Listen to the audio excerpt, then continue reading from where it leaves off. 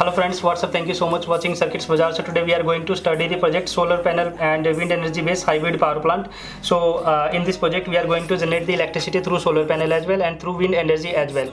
So this is the solar panel. The solar panel will generate the electricity when the light is falling on the solar panel, and the amount of electricity generated by the solar panel depend upon whether light intensity is high or less. So if I'll cover this one, you can see that indicator is almost off. Okay, you can see that.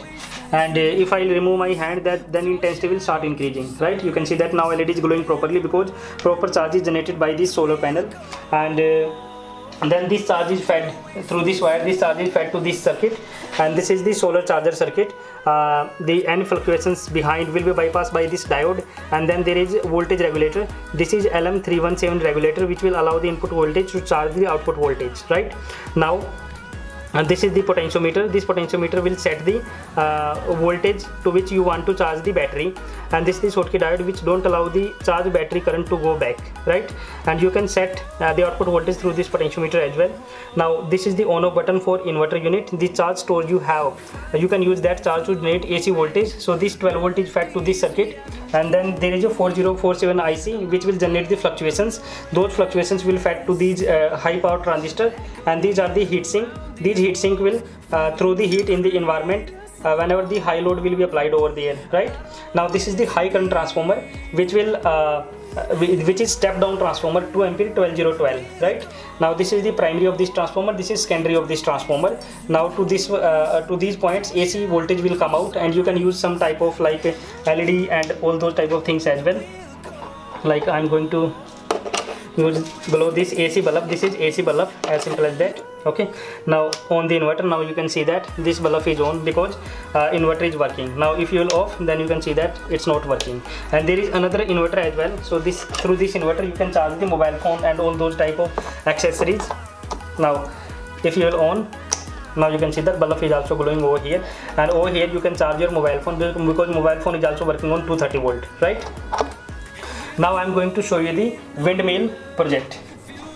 So this is the house. These two LEDs just showing that like your windmill and this unit, generator unit, which will get electricity, which will generate electricity when this rotor will rotate, and this rotor will rotate when the high wind will be thrown on these blades. And this is the unit which we are using to throw the air on those fan, right? Now if I remove the battery as well, like this is the battery, I have removed battery completely, even then those LED will glow. Why? Because high power windage I am throwing on that thing, and generator unit is generating the electricity which will go through these rectifiers to this circuit as well, okay, and will go to the house as well. Now there is no battery power over here, but still through wind energy I am going to generate the electricity, right? Now so this is the power to this unit which is throwing high power air. Now you can see that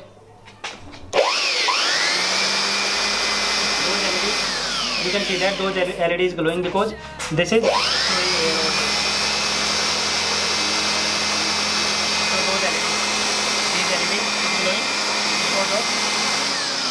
high wind power, right? So two things is generating electricity over here. One is wind power and another is solar energy. Both is green source of energy, right?